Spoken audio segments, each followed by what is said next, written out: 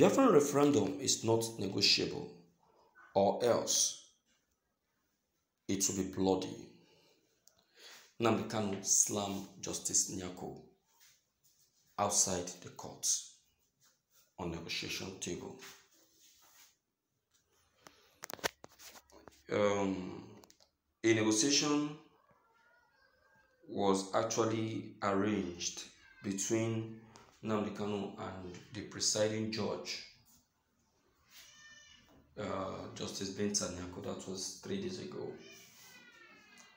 It still boils down on the release of Nnamdi Kanu, because as it is now, even Justice Nyako on her own side is already shaking, since the UK government has interfered on this matter, and also giving them an ultimatum. It's a very serious matter.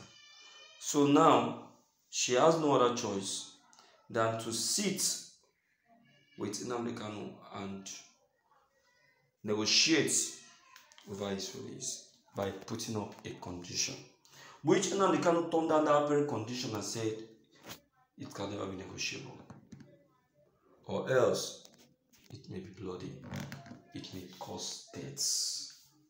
We will not experience that in Jesus' name. Let's check the content. This is morning news. What Nigeria needs now is referendum. Nnamdi Kanu tell Justice Nyako on a negotiation table. Let me say this. Nigeria is sitting on a ticking time bomb. Anything can happen anytime. The major threat to Nigeria is not just the killings. The major threat is the radicalization of the population catalyzed by the killings. According to Nnamdi Kanu, radicalization is the process of initiating someone into supporting an extremist ideology. Political radicalization is mostly aided by the government's failure to address sensitive national issues.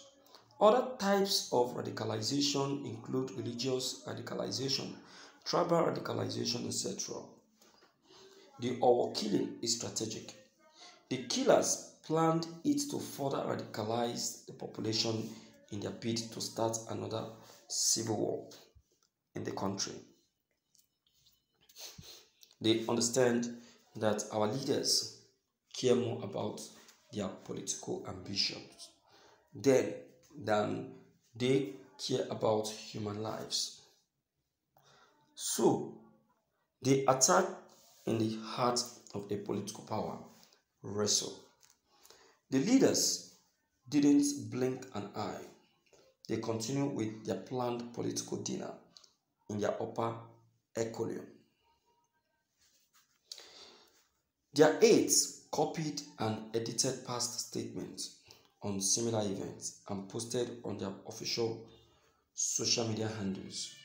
This is the only response our government gives in time like this: a copied and edited script void of compassion and full of empty rhetorics.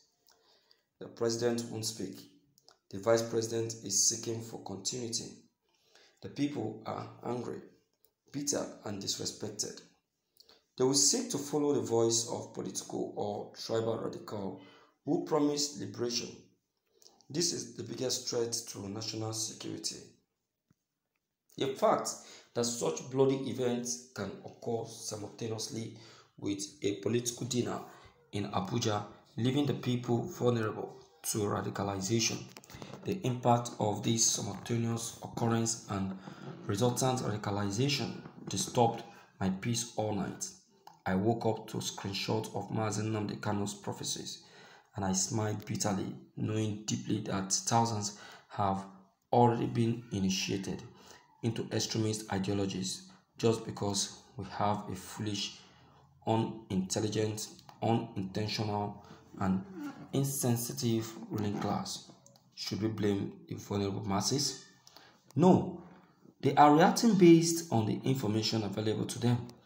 They are angry, emotional, exhausted, and vulnerable.